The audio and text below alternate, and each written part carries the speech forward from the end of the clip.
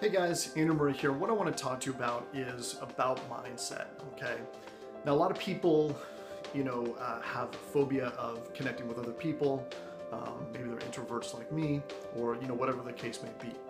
But this method works, okay? So what you want to do is, as you're doing this method, you want to start working on your mindset, right? So things like Think and Grow Rich, books, maybe you prefer audiobooks that you can listen to in the car.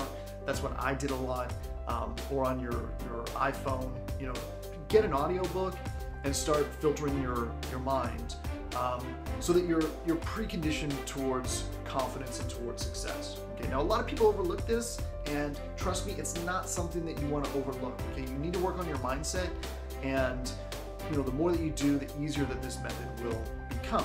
Okay, so here's the thing: you have to understand that these people that you're connecting with, okay, are, they're on social media. Social media is an engaged platform, so it's fine, okay? Now, worst case scenario, what's the worst that can happen?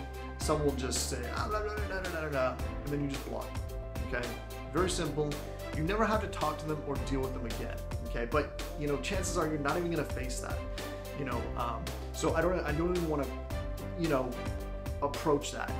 But the fact of the matter is, the more you learn about mindset, the more you cultivate your own self-confidence, the more you listen to personal development, the more that you grow from doing that, you will just really get tremendous results from this method.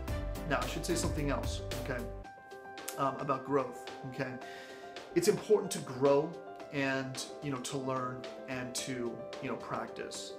One of the things that people underestimate is the power of practice. Okay, if I look at some of the first videos that I did, just absolutely terrible. I just look terrible. I don't know what I'm doing, and everyone's like that, right? So that's why people don't get into doing videos and stuff like that. Now I don't care. You know what I mean? So it's just is what it is. But you learn best by putting things into practice. Okay, so now you've got the method. See, this is the thing. This is the point that I want to make, and I think this is very important. A lot of people, once they've learned a method, they're like, conceptually, I understand what I need to do. There's a part of the brain that feels satisfied by that. Okay, so you've satisfied, yeah, I know how to do it, and then you just never get started. Okay, and this happens with everything. It happens with learning any new skill, from cooking to how to chop an onion to cross-country skiing, whatever the case may be. So cross-country skiing is a good example. My son started cross-country skiing when he was 5, and that first time we took him, fall on the ground, fall on the ground, fall on the ground, fall on the ground. Last, this is last winter, we went out for like 3 or 4 hours. I did a picnic that I carried on my backpack. And it's one of his core memories, something that just he just had a phenomenal time with. But we were skiing the whole time. So what I'm saying is, even though you start off and you may think, or you may even be terrible at this method, you may think, gosh, I'm terrible at this, I say the wrong things, I don't know what to say, I don't know how to engage with people, I don't know how to draw a connection. You'll figure that out, you know what I mean? As you're chatting with them, you can look at their profile, see the kind of things that they talk about, they mention, just slip that into the conversation. It will do amazing. But, that's the way any learning happens, okay? At the first time you try something new, you're gonna be terrible at it. But it's this hockey curve effect. Very quickly, if you keep going, very quickly, you're gonna get competent, and then you're gonna get, good, and, then you're gonna get excellent. Okay? So that's kind of the flow of how it works.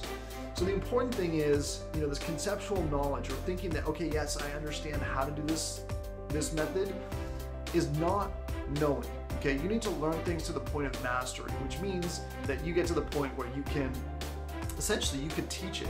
Okay, and the way that you get that to there is simply by practicing and doing the method. And you're going to see, if you just get through the hard part, which is getting started, you're going to get better and better and better at it, right?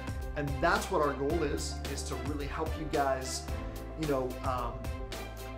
get to that point of mastery. And the only way you're going to do it is if you step out of your comfort zone and you go and put it into practice. And you're going to see it's really, really easy. So one of the things that you want to commit to doing throughout your life is to be able to move into an uncomfortable situation, move out of your comfort zone. That's what I'm calling you to do. That's what I'm imploring you to do right now. Your family, the people that you love, their lives are going to be richer when you're more confident, when you can step out of your comfort zone. You're going to be able to reach those dreams that you're trying to get to in your business, but only if you step out of your comfort zone, only if you take action, only if you're willing to progress and go forward and do it, right?